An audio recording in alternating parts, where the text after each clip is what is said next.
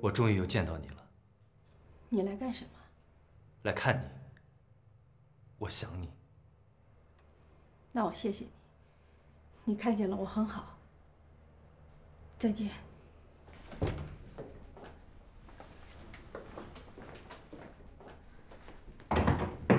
你这是干什么？我没请你进来呀。艾雨，我知道你还在生我的气，你恨我，恨我没有及时解决好自己的问题。 是我辜负了你的一片心意，让你等了这么久。我没有等你，你早就不值得我等了。我们俩之间有很多误会，我可以和你解释清楚。你不需要任何解释，我和你没关系了。你要是尊重我，就请你离开。我来是要告诉你，我离婚了。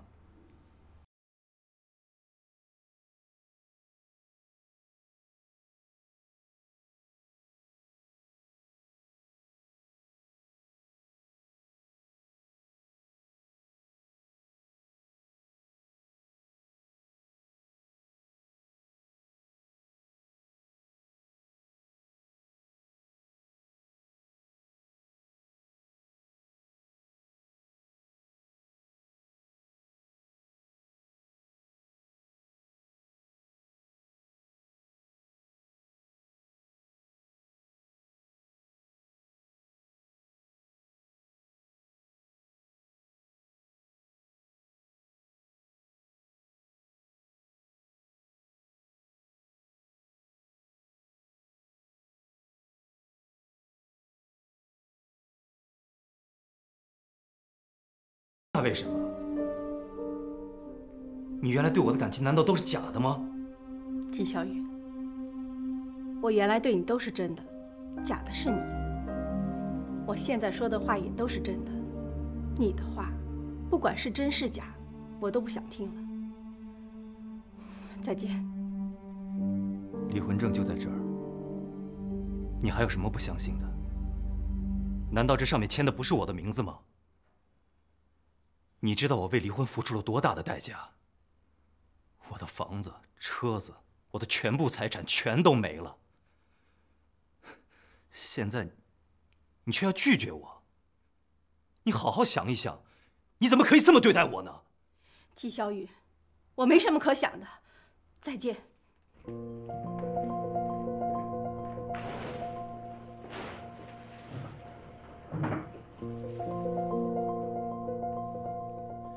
你怎么还不走啊？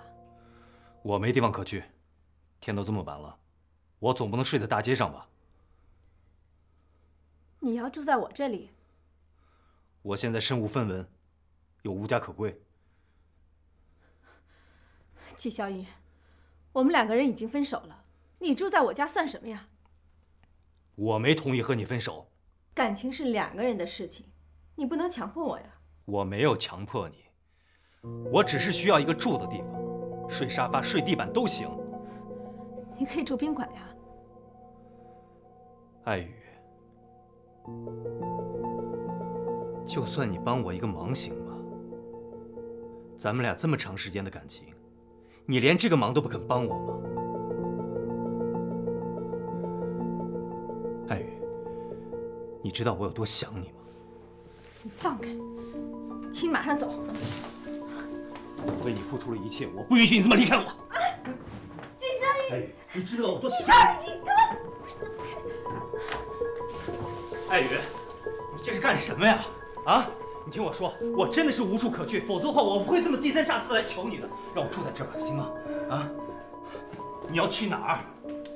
我去水打街。艾雨，你这是何必？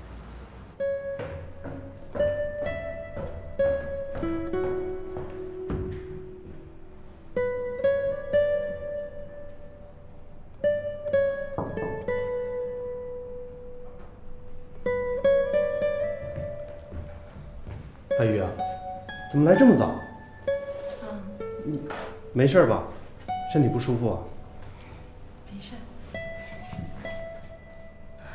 我去吃点早点。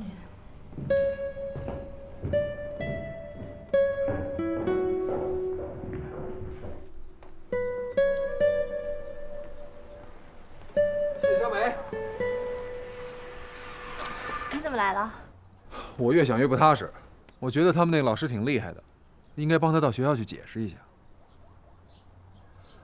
你们这是去哪儿啊？我也是想陪他去学校。行，那咱们想一块儿去了。我陪你们去一趟吧。你那狗脾气，别再跟老师打起来。谢小晴，你好啊。不理我，没礼貌。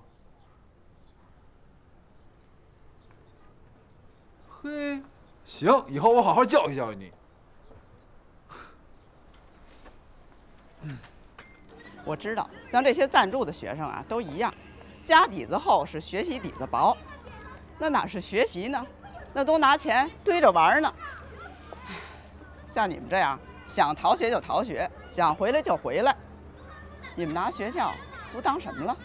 对不起啊，老师，给您添麻烦了。不是我麻烦不麻烦，好多科呢，我能一个一个的跟任课老师说，让人家把课再给他讲一遍吗？这事儿啊，你们家长还得自己想办法。不是有钱吗？那就花钱，请最好的老师，把课给他补上。老师，你能容我说两句吗？谢小晴他们家底子一点都不厚，可穷人也得有穷人的理想啊。人家砸锅卖铁、倾家荡产的把小晴送到这儿来上学，不就是因为有最好、最负责任的老师吗？就是再负责任的老师，也得有负责任的学生，才可能教学相长，不然不就成了对牛弹琴了吗？该上课了，你们快说怎么办吧。我是想，那个老师您放心，我回去好好的帮他补习，一定让他跟得上。你就别委屈了。今天这老师对你都这种态度，你就可想而知小晴一天到晚在学校得受多少冷眼啊！别说一个孩子了，换成我都得逃学。又要花一笔钱呢，帮小晴请家庭教师，而且要补的课还不是一门两门。不用花钱。你说的轻巧，如果小晴的功课再跟不上的话，下一次她班主任老师的话就更难听了。我上学的时候虽然调皮捣蛋，但是我的功课还行。你要是不嫌弃的话呢，我可以给小晴当家教，免费的啊。那怎么行啊？哎，丁爱雨，你昨天晚上去哪儿了？怎么了？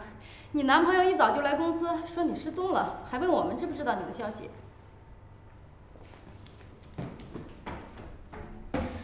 昨天晚上我和爱雨吵了一架，一耍小孩子脾气，他走了。哎，都是我不好，脾气大了点，没摁住。瞧瞧，昨天晚上一晚上没回来，手机也不开。爱雨，你急死我了！你去哪儿了？到我办公室来。老许，让你见笑了，改天请你喝酒啊。